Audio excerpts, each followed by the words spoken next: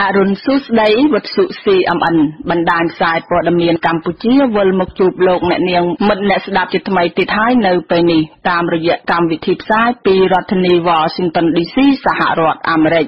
លំដាប់តទៅនេះនាងខ្ញុំវត្តៃកញ្ញាសោមាអ្នកស្រីមឿងទុំនិងសហការីយើងខ្ញុំមួយចំនួនទៀតសូមជូនកម្មវិធីផ្សាយនៅព្រឹកថ្ងៃប្រហោះទី4ខែឧសភាគ្រិស្តសករាជ2017ដែលត្រូវនឹងថ្ងៃ9កើតខែពិសាខឆ្នាំរកាពុទ្ធសករាជ2560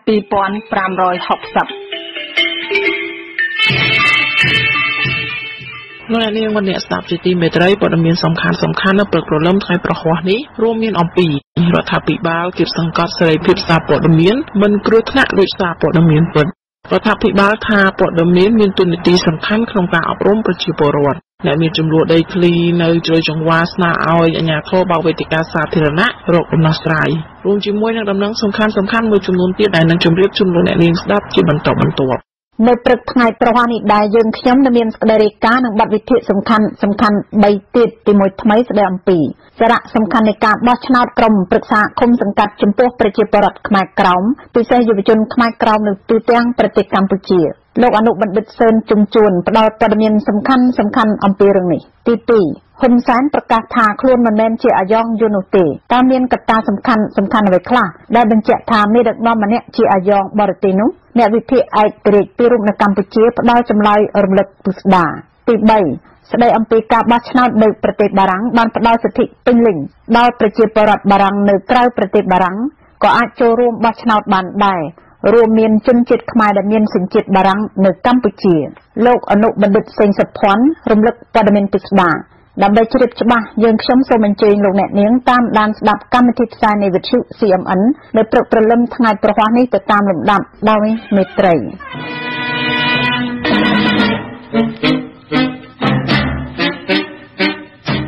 ជាកិច្ចចាប់ផ្ដើមនៃកម្មវិធីព័ត៌មានប្រចាំថ្ងៃរបស់វិទ្យុ CMN នៅព្រឹកព្រលឹមថ្ងៃប្រហោះនេះនាងខ្ញុំសោមាសូមជូនក្រុមផ្សាយពិសាទៅតាមលំដាប់ដូចតទៅមន្ត្រីជាន់ខ្ពស់រដ្ឋាភិបាលបានបង្ហាញក្តីបារម្ភរបស់ខ្លួនថាសេរីភាពសារព័ត៌មានដែលច្រើនលើសលប់ពេកបណ្ដាលឲ្យព័ត៌មានមិនពិតច្រើនដោយថាពេលខ្លះការរដ្ឋបិទសេរីភាពសារព័ត៌មានគឺមិនគ្រោះថ្នាក់ដោយព័ត៌មានមិនពិតដែលបានផ្សាយនោះទេមន្ត្រីក្រសួងព័ត៌មានលោកខៀវកញ្ញរិទ្ធបានសម្ដែងក្តីបារម្ភរបស់ខ្លួននៅព្រឹកថ្ងៃទី3ខែឧសភាចំទិវាសេរីភាពសារព័ត៌មានសកលលោកឆ្នាំ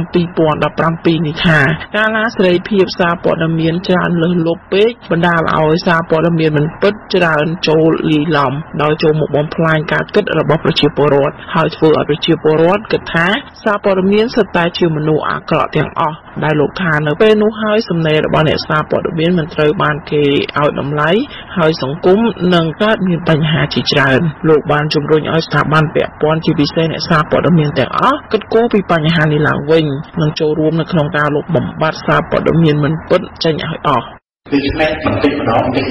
ងខ្សែយើងខ្លាយទៅជាបែបយ៉ាងតែជំនឿក៏តែយើងនិយាយថាជឿតែទីចូលទៅក្នុងទីមកទៅនិយាយតែខ្លីមួយតែត្រូវពេញចិត្តនេះជឿនេះជាការបារម្ភរបស់ខ្ញុំច្រើនជាការដែលការជឿសង្កត់លើសេរីភាពសារព័ត៌មាននេះគឺជាការជឿសង្កត់សេរីភាពប៉ុន្តែពីគូថាជាការគម្រាមកំហែងលើអាយុជីវិតខ្សែ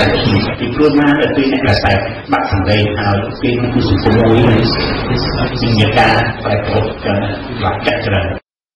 មន្ត្រីគម្រោងថ្នាក់ជាតិរបស់អង្គការ UNESCO លោកឆៃសុផលថានៅពេលដែលសង្គមមួយមានសេរីភាពសារព័ត៌មានច្រើននឹងឆាប់ទៅឲ្យដល់ប្រជាពលរដ្ឋព័ត៌មានមិនពិតអាចជ្រៀតចូលទៅបំផ្លាញការគិតរបស់ប្រជាពលរដ្ឋហើយការចែកចាយបន្តនៅព័ត៌មានមិនពិតនេះវាគ្រោះថ្នាក់ដល់អ្នកដែលទទួលបានព័ត៌មានទាំងនោះនិងសង្គមផងដែរអញ្ចឹងនៅពេលដែលដំណឹងមួយបានបញ្ជូននៅក្នុងបណ្ដាញព័ត៌មានសង្គមវាធ្វើឲ្យលឿនយកទៅមែនតើហើយប្រជាជនមួយចំនួនដែលយើងដឹងហើយថាគាត់មិនបានដឹងថាតើព័ត៌មាននោះមកដំណឹងនោះមកពីប្រភពណាគឺធ្វើឲ្យគាត់ជឿឆាប់ជឿដូច្នេះគាត់នៅពេលដែលគាត់ជឿគាត់នឹងចែកបន្តទៅទៀតមិនដឹងថាតើព័ត៌មានពិតនោះគឺជាចំណុចអវិជ្ជមានសម្រាប់ណាហើយសម្រាប់យើងជាអ្នកសារព័ត៌មានអាជីពវាមានចំណុចល្អដែរដែលយើងថានៅពេលដែលដំណឹងនោះគឺបានមកភ្លាមអញ្ចឹងយើងត្រូវតែទទួលបានដំណឹងដូចជាប្រភពរបស់យើងមួយអញ្ចឹងហើយយើងធ្វើការតាមដានបើសិនណាបើវាមិនពិតយើងក៏ផ្សាយថាមិនពិតហើយបើសិនវាពិតក៏យើងធ្វើតាមការងារជំនាញរបស់យើងបាទ តំណាងឲ្យប្រទេសដែលមានច្បាប់ស្តីពីសេរីភាពសារព័ត៌មានជាង250ឆ្នាំមកនិងជាប្រទេសជាប់លេខ2នៃការវិតម្លៃពីសេរីភាពសារព័ត៌មានពិភពលោកឆ្នាំ2017ឯកអគ្គរដ្ឋទូតប្រទេសស៊ុយអែតប្រចាំប្រទេសកម្ពុជាលោកស្រី Marisa Chen បានមានប្រសាសន៍ថាប្រទេសអ្នកស្រីឲ្យតម្លៃទៅលើសេរីភាពសារព័ត៌មានហើយក៏ដោយសារសារព័ត៌មាននេះហើយទើបឲ្យប្រទេសរីកចម្រើនដូចសពថ្ងៃដែលឡែកសម្រាប់កម្ពុជាវិញលោកស្រីមើលមិនឃើញថាខណៈដែលការផ្សព្វផ្សាយតាមប្រព័ន្ធអ៊ីនធឺណិតនៅប្រទេសនេះមានការរីកចម្រើននោះលោកស្រីឃើញថាគួរតែមានការលើកទឹកចិត្តបន្ថែមតែលោកស្រីថាត្រូវស្ថិតនៅក្នុងរង្វាស់ច្បាប់និងក្រមសីលធម៌ក៏ប៉ុន្តែច្បាប់នៅមិនទាន់តាមមានការនេះឡើយដូច្នេះហើយបានជាមានការផ្សព្វផ្សាយការស្អប់គ្នាបាទនៅការยุ่ងនៅក្នុងតាមអ៊ីនធឺណិតយើងក៏ត្រូវផ្ដល់នូវការការពារទៅដល់អ្នកដែលរាយការណ៍បុគ្គលរាយការណ៍ព័ត៌មាននិងប្រជាពលរដ្ឋនៃសារព័ត៌មាន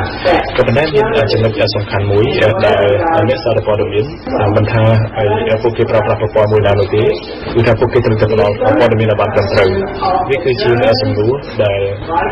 ពាក់ព័ន្ធជាមួយអ្នកសារព័ត៌មានអ្នកសរសេរត្រូវរាយការណ៍ឲ្យបានត្រឹមត្រូវរាយការណ៍មានតុល្យភាពរបាយការណ៍របស់អង្គការអ្នកកាសែតគ្មានព្រំដែនបានដឹងថាសេរីភាពសារព័ត៌មាននៅកម្ពុជាចុះចំណាត់ថ្នាក់លេខ131លើ180ដែលចំណាត់ថ្នាក់នេះប្រៀបនឹងប្រទេសនៅតំបន់អាស៊ីអាគ្នេយ៍កម្ពុជាមានភាពល្អប្រសើរប្រទេសដែលចុះចំណាត់ថ្នាក់លើគេនៅសេរីភាពសារព័ត៌មានឆ្នាំនេះមានប្រទេសណ័រវេសស៊ុយអែតហ្វ្រាំងឡង់ខណៈដែលប្រទេសជាប់លេខថ្នាក់ក្រោមគេបង្អស់គឺប្រទេសកូរ៉េខាងជើង CMN ជាអង្គការសារព័ត៌មានឯករាជ្យ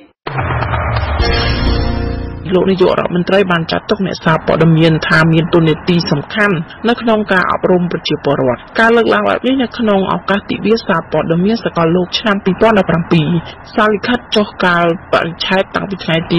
26ខែមេសាឆ្នាំ2017ដើម្បីអបអរសាទរទិវាសេរីភាពសារព័ត៌មានសកលលោកខួបលើកទី16ដែលគេកំពុងប្រារព្ធធ្វើនៅថ្ងៃទី3ខែឧសភាឆ្នាំ2017លោកនាយករដ្ឋមន្ត្រីមានប្រសាសន៍ថាអ្នកសារព័ត៌មាននិងពិធីករពិធីការនីវិទ្យុទូរទស្សន៍ពិតជាមានតួនាទីសំខាន់ណាស់ក្នុងការចូលរួមចំណែកអប់រំប្រជាពលរដ្ឋឲ្យបានយល់ដឹងអំពីច្បាប់សិលធម៌សង្គមវប្បធម៌សេដ្ឋកិច្ចបរិស្ថានសុខភាពអំពើហិង្សាក្នុងគ្រួសារនិងអំពើហិង្សាក្នុងសង្គមនិងការប្រើប្រាស់គ្រឿងញៀនគ្រោះថ្នាក់ចរាចរណ៍ដែលជាបញ្ហាសំខាន់បំផុតដែលរដ្ឋាភិបាលកំពុងយកចិត្តទុកដាក់លោកក៏បានលើកឡើងពីតួនាទីសំខាន់របស់ប្រព័ន្ធផ្សព្វផ្សាយរដ្ឋនិងឯកជននៅក្នុងការផ្សព្វផ្សាយអំពីយុទ្ធនាការឃោសនាបោះឆ្នោតក្រុមប្រឹក្សាឃុំសង្កាត់នាពេលខាងមុខលោកស្នើឲ្យអ្នកសារព័ត៌មានប្រកាន់យកអព្យាក្រឹតនិងគោរពច្បាប់ក្រមសីលធម៌វិជ្ជាជីវៈដើម្បីធានាឲ្យបរិយាកាសនយោបាយនិងដំណើរការបោះឆ្នោតនៅកម្ពុជាប្រកបដោយភាពត្រឹមត្រូវសេរីយុត្តិធម៌ហើយលទ្ធផលបោះឆ្នោតអាចទទួលយកបាន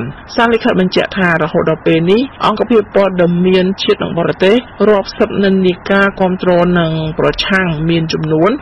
530អង្គភាពនៅកម្ពុជាទោះយ៉ាងណារបាយការណ៍របស់អង្គការនៃអង្គការការគ្មានព្រំដែនថាសេរីភាពសារព័ត៌មាននៅកម្ពុជាថយចុះ4ចំណាត់ថ្នាក់មកលេខ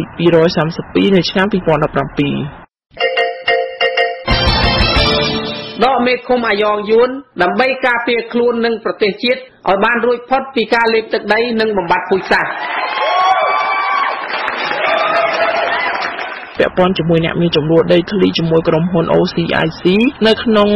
ខណ្ឌជ្រោយចង្វាទាមទារភាគីពាក់ព័ន្ធចូលតុចរចាស្វែងរកដំណោះស្រាយបញ្ហាវិវាទដីធ្លីរបស់ពួកគេខណៈដែលប្រជាពលរដ្ឋទទួលបានការផ្ដល់សំណងរបស់សាលារដ្ឋាភិបាលភ្នំពេញតំណាងប្រជាពលរដ្ឋ40នាក់កាលពីថ្ងៃទី3ខែឧសភាបាននាំគ្នាដាក់ញត្តិនៅសាលាខណ្ឌជ្រោយចង្វាដោយស្នើឲ្យអាជ្ញាធរខណ្ឌបើកវេទិកាសាធារណៈមួយឲ្យមានការចូលរួមរវាងប្រជាពលរដ្ឋតំណាងក្រុមហ៊ុននិងអាជ្ញាធរពាក់ព័ន្ធក្នុងការស្វែងរកដំណោះស្រាយសមរម្យសម្រាប់អ្នកទាំងអស់គ្នា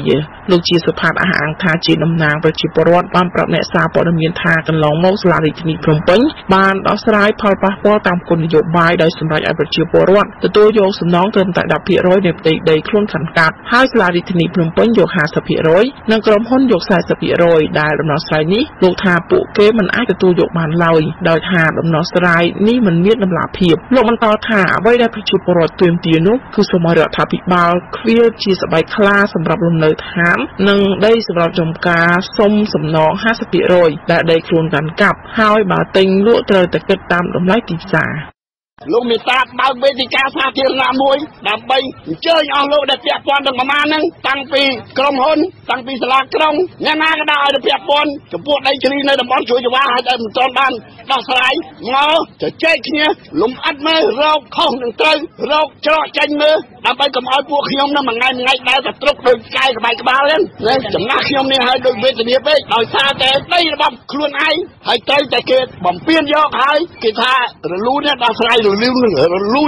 លូនយ៉ាងម៉េចបើអត់ដោះស្រាយខ្ញុំបោកឲ្យ 10% ឲ្យទៅយកគោលនយោបាយពីសាលារដ្ឋាភិបាលពេញព្រោះថាដីរបស់លោកដីម៉ែរបស់លោកទទួលយកបានតែអត់ 10% គោលនយោបាយហ្នឹងរដ្ឋបាលខណ្ឌជួយចង្វាលោកហ៊ុយសរុនបានទទួលញត្តិពីប្រជាពលរដ្ឋប៉ុន្តែលោកមិនសន្យាថានឹងរៀបចំវេទិកាសាធារណៈឬក៏អត់នោះទេតែទោះបីយ៉ាងណាលោកថាលោកនឹងរាយការណ៍ព័ត៌មានទៅខាងសាលារដ្ឋាភិបាលភ្នំពេញធ្វើការពិចារណានិងសម្រេចចិត្តក្រោយពីបានទទួលបងប្អូនយើងនឹងពាក់ព័ន្ធដីនេះគឺខ្ញុំនឹងធ្វើរបាយការណ៍រាយការណ៍សាលារដ្ឋាភិបាលភ្នំពេញដើម្បីបានជ្រាបថានឹងមានតែប៉ុណ្ណឹងអាចនឹងមានជាវេទិកាសាធារណៈតាមការស្នើសុំឬខ្ញុំដូចអត់ទាន់បានដឹងទេពួកអីអានឹងអាស្រ័យលើឋានៈដឹកនាំខ្ញុំបានទទួលទេបាទក្រុមប្រជាពលរដ្ឋអះអាងថាពួកគេជា100គ្រួសារមានចំនួនដីធ្លីជាមួយក្រុមហ៊ុន OCIC តាំងពីឆ្នាំ2011តាំងពីក្រុមហ៊ុននោះទទួលសិទ្ធិវិនិយោគធ្វើទីក្រុងរណបនៅខណ្ឌជួរចង្វាពលរដ្ឋតវ៉ាតាំងពីពេលនោះរហូតមកដែលទាមទារឲ្យរដ្ឋាភិបាលជ្រៀតដីស្បែកខ្លាសម្រាប់ទីលំនៅឋានសម្រាប់ដីស្រែចំណុះសំណង 50% នៃដីស្រែដែលខ្លួនបានកាប់ហើយបើទិញលក់ត្រូវគិតទៅតាមតម្លៃទីផ្សារគួរបញ្ជាក់ថាកន្លងមកប្រជាពលរដ្ឋនៅទីនោះធ្លាប់រកកិច្ចអន្តរាគមន៍ពីស្ថាប័នរដ្ឋដូចជារដ្ឋសភាក្រសួងមហាផ្ទៃខេត្តកាឡៃលោកនាយករដ្ឋមន្ត្រីនិងក្រសួងរៀបចំដែនដីជាដើមប៉ុន្តែរហូតដល់ពេលនេះនៅមិនទាន់មានដំណោះស្រាយដដែលចូលលោកអ្នកនាងមកអ្នកស្ដាប់ជាទីមេត្រីព័ត៌មានសំខាន់នៅព្រឹកព្រលឹមថ្ងៃប្រហ័សនេះដែលរាយការណ៍ជូនដល់នាងខ្ញុំសមាសូមបញ្ចប់ត្រឹមតែប៉ុណ្ណេះដកមេឃុំដែលប្លន់ដីដើម្បីជួយខ្មែរប្រុសស្រីឲ្យមានទីលំនៅលោកអ្នកនាងមិត្តអ្នកស្ដាប់ជាទីមេត្រីវិទ្យុ CMN នៅមានសេចក្តីរាយការណ៍សំខាន់3ទៀតសូមអញ្ជើញលោកអ្នកនាងតាមដានស្ដាប់បន្តទៅតាមលំដាប់ដោយមេត្រី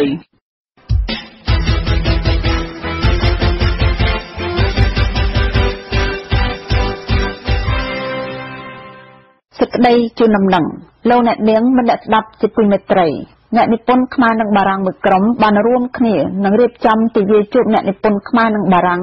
នៅថ្ងៃសៅរ៍ទី6ខែឧសភាឆ្នាំ2017ឆាប់ខាងមុខនេះនៅវត្តពោធិវង្សនៅទីក្រុងសង់សៀម៉ានដែលជាប់នឹងទីក្រុងប៉ារីសនៅប្រទេសបារាំងនៅក្នុងទិវាដ៏ពិសេសនេះគឺមានការតាំងស្នាដៃអ្នកនិពន្ធនិងលក់ស្នាដៃអ្នកនិពន្ធនៅក្នុងតម្លៃពិសេសជូនទស្សនិកជនសៀវភៅនិងស្នាដៃនិពន្ធដ៏មានតម្លៃទាំងនោះរួមមានទី1ជាសៀវភៅដែលមានចំណងជើងថា UNESCO និងសម្បត្តិវប្បធម៌ខ្មែររបាំព្រះរាជទ្រព្យទី2ផែនទីព្រំដែន IGN កម្ពុជាសៀមកម្ពុជាលាវនិងកម្ពុជាវៀតណាមຂະຫນາດលើ 100,000 ផែនទីពណ៌ 50 ទីទំព័រទី3ផែនទីព្រំដែនកម្ពុជាវៀតណាមរបស់កងទ័ពអាមេរិកឆ្នាំ1967ຂະຫນາດ1លើ 250,000 ផែនទីព្រំដែនកម្ពុជាវៀតណាមរបស់ IGN ຂະຫນາດ1លើ 100,000 ប្រភេទបោននិងផែនទីពណ៌ 50 ទីទំព័រទី4ភូមិសាស្ត្រប្រទេសកម្ពុជាពណ៌ 364 ទំព័រគឺនឹងដាក់តាំងជូនលោកអ្នកនាងបានទស្សនាហើយទី5គឺអំពីការចាក់ចែងពីរាជធានីអង្គរមកការបាត់បង់ខេត្តខ្មែរខាងលិចទី6ប្រវត្តិសាស្ត្រកម្ពុជានិងវីរៈជនខ្មែរសារមណីអាចកំបាំងក្នុងព្រះរាជវាំងខ្មែររួមទាំងសៀវភៅជាភាសាបារាំងសំខាន់មួយចំនួនទៀតដូចជា Home a History de Cambodia សូមបញ្ជាក់ជូនផងដែរថានៅក្នុងទិវាជួបអ្នកនិពន្ធខ្មែរនិងបារាំងនៅថ្ងៃសៅរ៍ទី6ខែឧសភាឆ្នាំ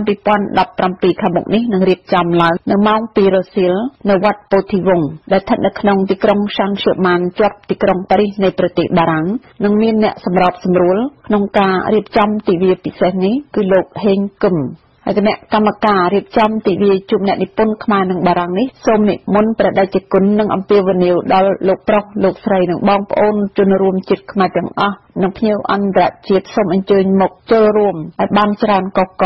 ដើម្បីលើកស្ទួយស្នាដៃនៃអ្នកនិពន្ធខ្មែរនិងបារាំងនៅថ្ងៃសៅរ៍នោះកុំបីខានឡើយ ដើម្បីជ្រាបព័ត៌មានបន្ថែមសូមអញ្ជើញលោកអ្នកនាងទាក់ទងគណៈកម្មការរៀបចំទីយមនេះគឺតាមរយៈទូរស័ព្ទលេខ06 23 10 05 និង 08 និងលេខមួយខ្សែទៀតគឺ06 12 11 15 និង 57 សូមកុំភ្លេចទិវាជួបអ្នកនិពន្ធខ្មែរនិងបារាំងនៅថ្ងៃទី26 ខែឧសភាខាងមុខនេះវេលាម៉ោង 2 រសៀលនៅវត្តពោធិវង្សនៅទីក្រុងសាំងស៊ឺម៉ានជាប់ទីក្រុងប៉ារីសនៃប្រទេសបារាំងសូមអរគុណខ្មែរអ្នកជាតិនិយមពិសេសនៅក្រៅប្រទេសកម្ពុជាបានកត់សម្គាល់ឃើញថាហ៊ុនសែននិងបកកាន់អំណាចបានកំណត់យកថ្ងៃទី4ខែមិថុនាជាថ្ងៃបោះឆ្នោតក្រុមប្រឹក្សាឃុំសង្កាត់នៅឆ្នាំ2017នេះប៉ុន្តែថ្ងៃទី4ខែមិថុនានេះគឺជាថ្ងៃប្រវត្តិសាស្ត្រខ្មែរដែលយួនប្រទេសវៀតណាមលេបយកកម្ពុជាក្រោមបានទាំងស្រុងតាមរយៈការផ្ទេរអំណាចដោយអាណានិគមនិយមបារាំងដកយកពីព្រះមហាក្សត្រខ្មែរពីប្រជាជាតិខ្មែរទៅឲ្យស្ដេចយួនគ្រប់គ្រងផ្ដាច់មុខតាំងពីឆ្នាំ1949មកមានចម្ងល់នឹងការសង្ស័យជាច្រើនចោទសួរថាតើបកអាយ៉ងយួននៅកម្ពុជាដែលបានកំណត់យកថ្ងៃបោះឆ្នោតខ្មែរឲ្យត្រូវចំនឹងទិវាយួនលេបយកដែនដីកម្ពុជាក្រោមបាននេះតើអាចជាគម្រោងនៃការគ្រោងទុកជាមុនដើម្បីឲ្យនិគមជនជាតិយួននៅកម្ពុជាចេញទៅបោះឆ្នោតជួយបកអាយ៉ងឲ្យបានឈ្នះលើខ្មែរម្ចាស់ប្រទេសឬក៏យ៉ាងម៉េចនៅឆ្នាំ2017នេះតែទន្ទឹមនឹងការបោះឆ្នោតនេះដែរមានសំណួរថា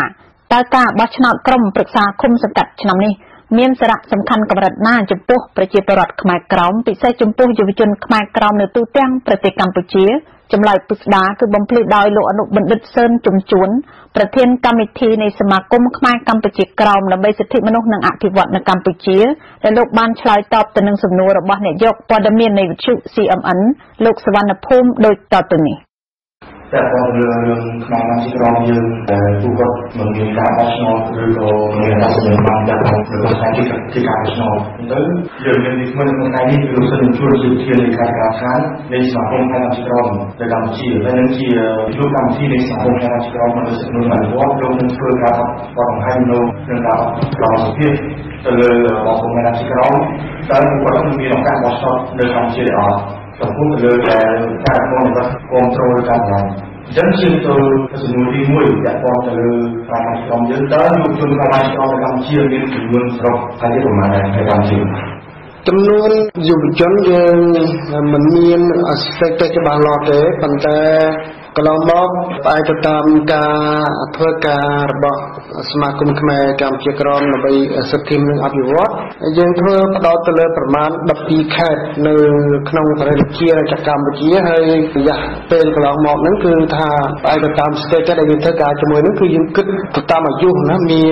จับปีอายุดับประมาณชนามรถเอา30ชนามจึงไปตามสเตจนั้นคือมีจีนมาแสนเนี่ยนั่นในขนมตรีพรมเป็นในขนมประเทศจากการเชื่อจึงจำนวนตอนนี้คือยังเด็กที่บันเลิกแล้วมันถ้ามีอายุจับปีดับประมาณชนามตัว30ชนามหรือสเตจเช่นที่คือยังเป็นบันกำลังบันหลอดเลยโรงพยาบาลที่ของการจีนเราเลือกให้ดีประมาณที่เราเลยสำหรับเกียงมาแสนเนี่ยนั้นสมัยนั้นประมาณ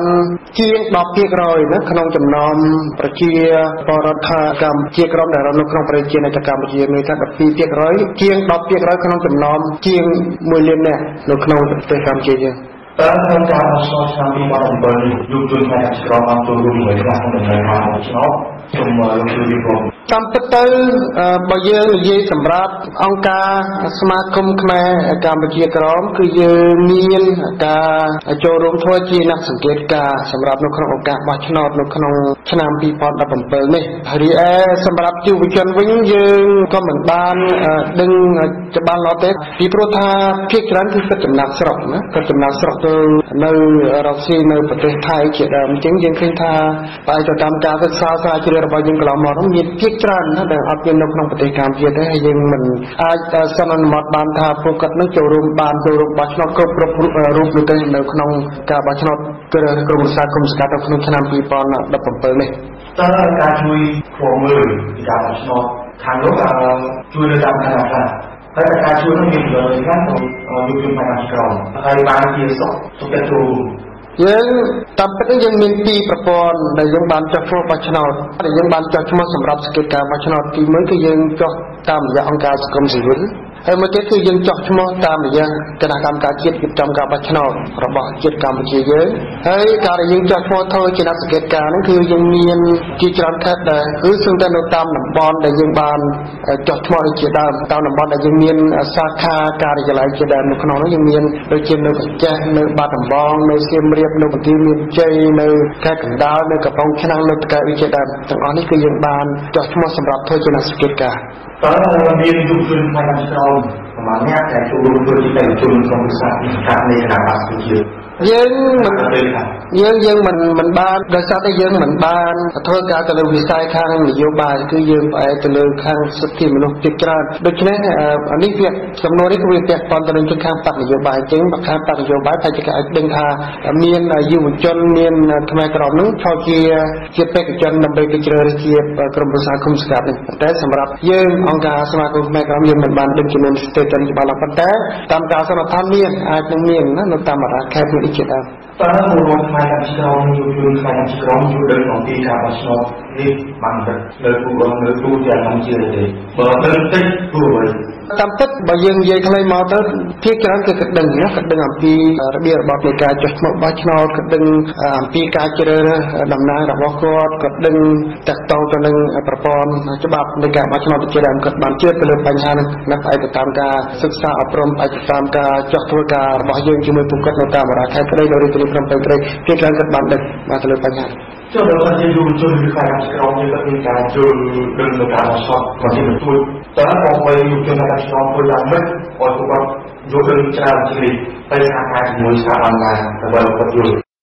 យើងរដ្ឋាភិបាលយើងកំពុងតែធ្វើនេះគឺយើងសហការជាមួយអង្គការសង្គមស៊ីវិលមួយចំនួននៅក្នុងនេះយើងបានក្នុងនាមសមាគមខ្មែរកម្ពុជាក្រមដើម្បីសិទ្ធិមនុស្សអភិវឌ្ឍគឺយើងបានសហការជាមួយខាងអង្គការមួយដែលគេហៅថាអសកាត់ហៅថា ACT សពពីក្រុមការងារដើម្បីដោះស្រាយទំនាស់ហើយយើងបានសហការជាមួយទៀតខាងអង្គការខាងមជ្ឈមរដ្ឋសិទ្ធិមនុស្សកម្ពុជាដែលហៅកាត់ថា CCHR គឺយើងធ្វើទៅលើវិស័យនេះឯងហើយការដែលយើងធ្វើទៅលើវិស័យនេះគឺយើងវិស័យខាងនោះគឺយើងផ្អែកទៅលើផ្នែកខាងការផ្សព្វផ្សាយតាមបណ្ដាញសារព័ត៌មាននេះជាពិសេសយើងមានកម្មវិធីវិទ្យុមួយរបស់មជ្ឈមរដ្ឋសិទ្ធិមនុស្សកម្ពុជាគេថាកម្មវិធីសិទ្ធិមនុស្សហើយក្នុងនោះយើង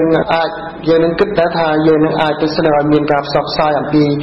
បញ្ហាដែលយើងធ្វើវេទិកាទុកមួយឬក៏និយាយអំពីបញ្ហារឿងបោះឆ្នោតរបស់ខ្មែរក្រមនោះគឺយើងអាចនឹងលទ្ធផលនេះយើងអាចនឹងស្នើសុំផ្សព្វផ្សាយតាមរយៈវិទ្យុបណ្ដាញផ្សាយព័ត៌មានកម្ពុជាដែលហៅថា CMN ហ្នឹងហើយក្រៅនោះទៀតយើងមានការកម្មវិធីធ្វើការតស៊ូមតិរបស់ថ្នាក់រដ្ឋាភិបាល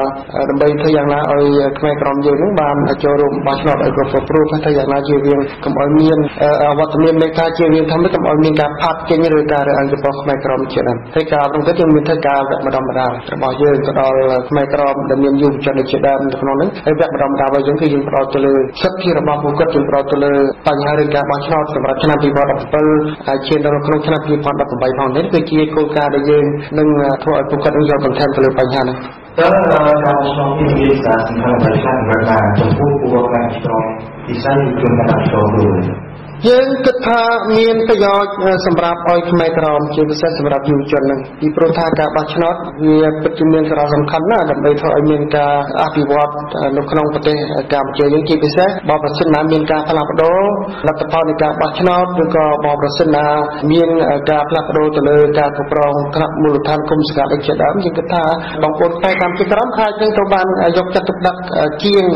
ចំពោះអាជ្ញាធរបច្ចុប្បន្នឬក៏ចំពោះរដ្ឋាភិបាលបច្ចុប្បន្នពីព្រោះយើងគិតថាជារឿងមួយដែលខ្មែរក្រមចាប់អារម្មណ៍ជារឿងមួយដែលយុវជនខ្មែរក្រមចាប់អារម្មណ៍ថារាល់បញ្ហារបស់ខ្មែរក្រមគឺបើប្រសិនមានការផ្លាស់ប្ដូរគឺរាល់បញ្ហាទាំងអស់ត្រូវបានដោះស្រាយជាពិសេសអាចនឹងមានគោលនយោបាយមួយផ្ដោតទៅលើកម្ពុជាក្រមឈានទៅដល់កម្ពុជាក្រមផងដែរទៅលើបញ្ហាតើកម្ពុជាក្រមមានការបោះឆ្នោតទៅយើងនេះទេចំពោះពលរដ្ឋខ្មែរកម្ពុជាក្រមតើយុវជនខ្មែរកម្ពុជាក្រមអាចចែកចំណែកបោះឆ្នោតនៅកម្ពុជានេះក៏ខ្មែរក្រមនៅកម្ពុជាបានយ៉ាងណាសំខាន់យើងគិតថាដូចជាមានការពិបាកសម្រាប់នៅកម្ពុជាក្រមពីព្រោះថានៅកម្ពុជាក្រមគឺជារបបមួយថារបបកុម្មុយនីសគេមិនអាចធ្វើដោយសេរីដូចនៅកម្ពុជាបានទេហើយការបោះឆ្នោតរបស់គេភាគច្រើនគេត្រូវបានកំណត់ទុកជាមិនណាគេបោះទៅតាមបែបកុម្មុយនីសជាដើមចឹងពិបាកណាស់ហើយទី1ទី2ការចែករំលែកបបផ្សោតពីកម្ពុជាទៅកម្ពុជាក្រមនោះបើសិនណាយើងធ្វើជាលក្ខណៈប្រមូលផ្ដុំឬក៏យើងដែលផ្ដល់ព័ត៌មានឬក៏ចែករំលែកបបផ្សោតចំណែកទៅតាមប្រទេសតាមអីគឺពិបាកគេមិនអាចផ្ដល់ ដល់ឱកាសឲ្យយើងគ្រប់គ្រងដូចចូលកម្ពុជាទេនោះទី1ទី2ទៀតបើសិនជាយើងអាចធ្វើទៅបានក្នុងការចែករំលែកបទពិសោធន៍ចែករំលែកចំណេះដឹងនោះមានតាមវិធីតាមបណ្ដាញព័ត៌មានសង្គម Facebook នេះជាដើមអានេះជារឿងមួយដែលជាផលលំបាកសម្រាប់ឲ្យខ្មែរក្រមយើងផលលំបាកមួយសម្រាប់ឲ្យយុវជនខ្មែរក្រមមានតែវិធីដែលខ្ញុំលើកឡើងមិញថាដែលងាយស្រួលនោះគឺថាតាមបណ្ដាញសង្គម Facebook ប៉ុន្តែតាមបណ្ដាញសង្គម Facebook នោះក៏រឿងស្អីមួយដែលយើងនិយាយទៅវាជាលក្ខណៈនយោបាយឬក៏អ្វីដែលគិតនៅក្នុងច្បាប់ហាមឃាត់របស់វៀតណាមក៏ជារឿងវិបាកដែលជារឿងមួយអាចទៅមានការតាមដានដូចជាដើមពីព្រោះថាសម័យឥឡូវនេះអ្វីក៏គេអាចធ្វើបានដែរប៉ុន្តែយើងធ្វើបានគឺគិតនៅក្នុងការតាមដានរបស់គេនេះក៏វាជារឿងមួយដែលផលលំបាកសម្រាប់ដែរក្នុងនាមលោកជាជាលេខាធិការខាងនៃសមាគមផ្នែកអភិក្រមនៅកម្ពុជាហើយនៅជានាយកកម្មវិធីនៃសមាគមផ្នែកអភិក្រមដើម្បីសិទ្ធិមនុស្សអភិវឌ្ឍដែលហៅថា KKK អត់ទេនឹងជារយៈពេលមួយកម្ពុជានៅកម្ពុជាតើលោកមានការវិភាគយ៉ាងណាចំពោះសហគមន៍អន្តរជាតិឲ្យជួយផ្នែកអភិក្រមនៅក្នុងវិស័យបោះឆ្នោតនៅកម្ពុជាតាមពិតទៅបើយើងនិយាយរឿងបោះឆ្នោតយើងនិយាយជាទូទៅយើងមិនមែនទិដ្ឋាការបោះឆ្នោតទេជារឿងទូទៅរបស់យើងគឺយើងផ្ដោតគ្រប់វិស័យទាំងអស់ក្នុងនោះក៏មានរឿងការបោះឆ្នោតដែរហើយការដែលធ្វើរបស់យើងនោះគឺយើងធ្វើជាច្រើនកន្លងមកហើយមិនមែនត្រឹមតែបច្ចុប្បន្នទេយើងមានធ្វើការតស៊ូមតិរបស់យើងនៅក្នុងកម្រិតអន្តរជាតិនៅក្នុងកម្រិតអង្គការតំបន់នៅក្នុងកម្រិតអង្គការសហប្រជាជាតិនៅក្នុងកម្រិតសហគមន៍អឺរ៉ុបអ៊ីជាដើមអញ្ចឹងយើងបានធ្វើជាច្រើនមកហើយបែបការតស៊ូមតិរបស់យើងទៅតាមលក្ខណៈបែបនេះប៉ុន្តែសម្រាប់ពេលថ្មីៗនេះតែទៅតាមផែនការរបស់យើងគឺយើងចាប់ដើមឈានទៅរកចំណុចមួយទៀតគឺកម្រិតថ្នាក់មូលដ្ឋានគេហៅថាកម្រិតថ្នាក់ក្រមជាតិហើយនិងកម្រិតថ្នាក់ជាតិសម្រាប់នៅកម្ពុជាយើងនឹងដើម្បីធ្វើយ៉ាងណាឲ្យបងប្អូនយើងនឹងយល់ច្បាស់បន្ថែមទៅលើបញ្ហាហ្នឹងហើយធ្វើការតស៊ូមតិទៅកាន់រដ្ឋាភិបាលកម្ពុជាសម្រាប់ឲ្យជំរុញឲ្យបងប្អូនខ្មែរក្រមនឹងចូលរួមបានច្រើនហើយនឹងមានការអនុគ្រោះមានការយោគយល់ឬក៏បំបត្តិនៅរាល់ការរើសអើងមកលើខ្មែរក្រមមានជាដើមដើម្បីផ្ដល់ឱកាសឲ្យគាត់បានចូលរួមគ្រប់គ្នាក្នុងឱកាសបោះឆ្នោតនេះយើងផ្ដោតទាំងពីរមិនមែនថាយើងផ្ដោតទៅលើមូលដ្ឋានហើយផ្ដោតទៅលើថ្នាក់ជាតិហ្នឹងហើយយើងចោលកិច្ចការអន្តរជាតិមិនទេគឺយើងផ្ដោតទាំងពីរមូលដ្ឋានកម្រងមូលដ្ឋានអន្តរជាតិហើយនិងមូលដ្ឋានថ្នាក់ជាតិត្រូវរបបបរទេសឈ្លានពានលេខទឹកដីបំបត្តិពូជសាសន៍និងអាយ៉ងគឺអ្នកស្នេហាជាតិពិតប្រាកដ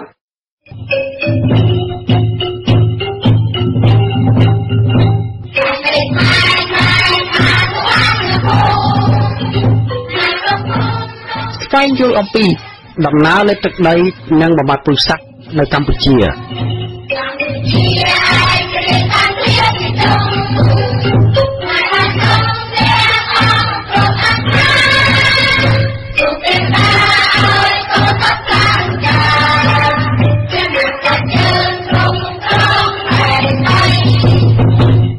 ខ្មែរអ្នកជាតិនិយមជាច្រើនសង្កេតឃើញថារបបអាណានិគមនិយមលេបទឹកដីនិងបំបត្តិពូជសាសន៍ប្រើបានតែមេដឹកនាំពីលច្បាប់ត្រីនិងតុលាការអាយ៉ងបើគ្មានស្ថាប័នអាយ៉ងទាំង3នេះជួយបម្រើជួយការពារនិងគាំពារទេ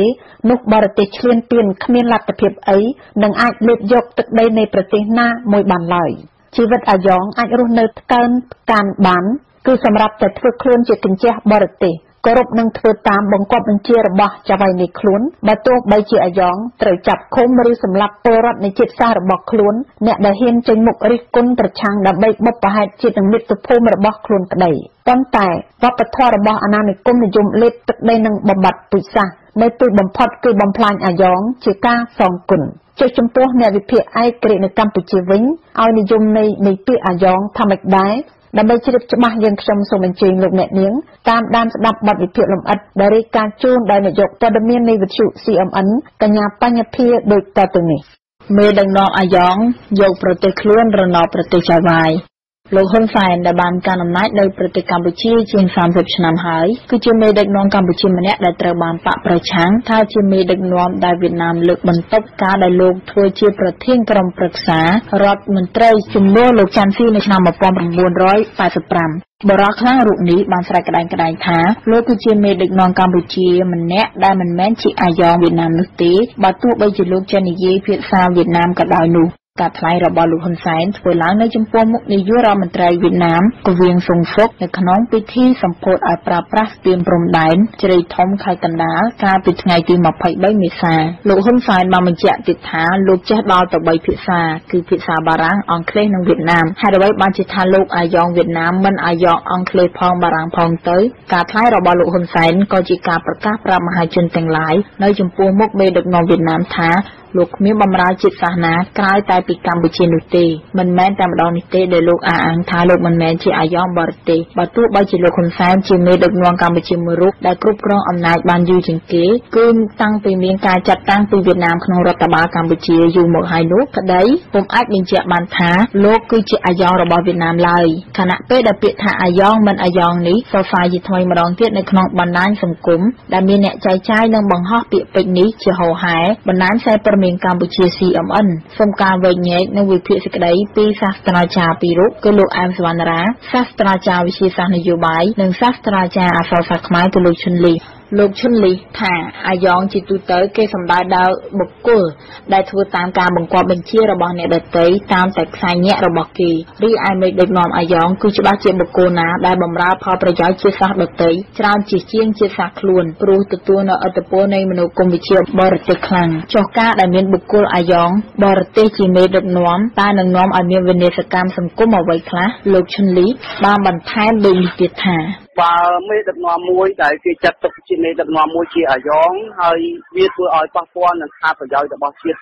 ធំណាស់យើងឃើញហើយថានៅក្នុងប្រវត្តិសាស្ត្ររបស់ខ្មែរយើងតាំងពីដើមមកមេដឹកនាំច្រើនណាស់ហើយដែលច្រើនតែធ្លាក់ស្ថិតនៅក្នុងក្រមបញ្ជារបស់បរទេសហើយហ្នឹងហើយជាគ្រោះថ្នាក់របស់ប្រទេសជាតិមានន័យថាអធិបុលរបស់បរទេសគេធ្វើយ៉ាងណាដើម្បីបម្រើប្រយោជន៍របស់គេយើងជាក់ស្ដែងដោយបញ្ហាទឹកដីបញ្ហាអន្តោប្រវេសន៍ជាដើមតែចូលមករស់នៅលើទឹកដីរបស់យើងអ្នកដឹកនាំនោះឯងតែតែបម្រើប្រយោជន៍ការពារផលប្រយោជន៍របស់ជនជាតិបរទេសច្រើនជាងប្រយោជន៍របស់ខ្មែរហើយអត្តន័យអស់ហ្នឹងហើយធ្វើឲ្យប៉ះពាល់ប្រយោជន៍ធំណាស់សម្រាប់គ្រោះថ្នាក់របស់ជាតិចឹងបើសិនជាមេដឹកនាំណាមួយជាអាយ៉ងរបស់បរទេសបម្រើឲ្យបរទេសហើយនោះហើយជាអត្ថប្រយោជន៍របស់ប្រទេសជាតិរបស់យើងនឹងត្រូវខាតបង់យើងមើលជាក់ស្ដែងនៅពេលថ្មីនេះប្រទេសជាតិរបស់យើងឃើញហើយបញ្ហាកោះត្រល់បញ្ហាព្រំដែនអីជាដើមហ្នឹងយើងឃើញទៅខ្មែរយើងហាក់បីដូចជាមិនអ្នកដឹកនាំរបស់យើងហាក់បីដូចជាមិនបានការពារហើយជាពិសេសយើងឃើញជនអន្តោប្រវេសន៍មករស់នៅលើទឹកដីខ្មែរយើងហើយដែលយើងអត់សូវបានអនុវត្តច្បាប់ទេជនបរទេសខ្លះបញ្ចប់បរិញ្ញាបត្រអនុបណ្ឌិតហើយនៅក្នុងស្រុកខ្មែរយើងច្រើនណាស់ហើយបានកំពុងតែជ្រកកោននៅក្នុងសង្គមខ្មែរយើងកាន់ការងារធំនៅក្នុងប្រទេសយើងអាហ្នឹងហើយជាបញ្ហាមួយសម្រាប់ប្រទេសយើងហើយយើងមើលប្រវត្តិសាស្ត្រថាខ្មែរយើងមិនមែនជាជាតិរើសអើងពូជសាសន៍ទេហើយក៏មិនមែនជាជាតិនិយមដូចជនជាតិយើងឃើញជប៉ុនអ៊ីស្រាអែលជាដើមគឺជាប្រទេសដែលគេជាតិនិយមខ្លាំងណាស់ហើយគេការពារពូជសាសន៍របស់គេតម្លៃជាតិរបស់គេណាប៉ុន្តែផ្ទុយទៅវិញយើងឃើញអ្នកដឹកនាំខ្មែរយើងឬសង្គមខ្មែរយើងមិនមែនជាជនជាតិរើសអើងពូជសាសន៍ប៉ុន្តែប្រវត្តិសាស្ត្រធ្វើឲ្យយើងខ្លាយរអាចំពោះប្រទេសជាតិខាងមួយចំនួនដែលមានមហិច្ឆតាចង់បានទឹកដីយុគខ្មែរយើងហើយគេតែងតែធ្វើនយោបាយគេហៅថាខ្មែររូបនីយកម្មមាននេះខាត់ធ្វើជនជាតិគេឲ្យទៅជាខ្មែរក្នុងបំណងដើម្បីការពារផលប្រយោជន៍របស់ពួកគេទៅថ្ងៃអនាគតចាខ្ញុំមានសំណួរមួយទៀតណាលោកគ្រូគឺថាបើប្រទេសមួយរណបប្រទេសមួយទៀតតើគេសម្គាល់លើលក្ខណៈអ្វីខ្លះដែលបញ្ជាក់ថាប្រទេសនឹងរណបឬក៏ជាប្រទេសអាយ៉ងនៃប្រទេសមួយទៀតបាទរណបប្រទេសមួយយើងតាមរយៈយើងឃើញហើយថាយើងចំពោះប្រទេសដទៃនោះយើងអត់ទៅហ៊ានប្រតិកម្មជាមួយគេទេចាក់ណៃដូចជាបញ្ហាព្រំដែនបញ្ហាអធិបុលរបស់គេឬគំនិតនៅក្នុងនយោបាយយើងមិនអាចហ៊ានឆ្លើយតបចំពោះប្រទេសគេឡើយចាក់ស្ដែងយើងឃើញហើយប្រទេសនោះបានបង្កហើយនឹងបញ្ហាព្រំដែនឥឡូវនេះសូម្បីតែជនជាតិខ្មែរយើងទៅដល់លេងព្រំដែនយើង selfie ឬជាចង់ selfie ឬយើងថតបញ្ហាអីមួយទស្សនវិជ្ជាព្រំដែនជាលក្ខណៈគ្រួសារជាមិត្តភក្តិក៏ដោយរឿងបញ្ហាព្រំដែនគឺគេមិនឲ្យថតជាដាច់ខាតអាហ្នឹងមានន័យឲ្យរដ្ឋាភិបាលយើងមិនអាចមានប្រតិកម្មជាក់ស្ដែងយើងឃើញទេយើងតង់មន្ទីរខុសអីគេចាត់ទុកថាតំបន់ហ្នឹងជាតំបន់សយើងអត់ហ៊ានតង់ប៉ុន្តែចំពោះគេវិញគេតង់នៅក្នុងតំបន់សដែលយើងស្ដេចជាកន្លែងហាមឃាត់ហើយយើងបានធ្វើរដ្ឋាភិបាលយើងបានធ្វើលិខិតជាការទូតចំនួនប្រមាណដងហើយប៉ុន្តែគេមិនដែរយកចិត្តអើពើចំពោះការប្រតិកម្មរបស់រដ្ឋាភិបាលយើងទេអញ្ចឹងយើងឃើញអាចចង្វើទាំងអស់នេះយើងមើលតាមរយៈរូបភាពហ្នឹងយើងឃើញចាក់ស្ដែងទាំងអស់គ្នាហើយកម្ពុជាមានរឿងជាប់ទាក់ទិនទៅនឹងវៀតណាមជាច្រើនដែលខ្លះជាកំណត់ហេតុប្រវត្តិសាស្ត្របុព្វបុរសកត្រាទុកដែលតែងតែព្រាមប្រដៅថាជាតិនេះមួយពុំដែលចោលពុទ្ធវត្តនោះឡើយសូម្បីតែព្រះបរមរតនកោដ្ឋអតីតព្រះមហាក្សត្រខ្មែរដែលជាបិតាឯករាជ្យក៏ទ្រង់មានព្រះរាជបន្ទូលថា យួនគឺជាសត្វក្រពើផងដែរ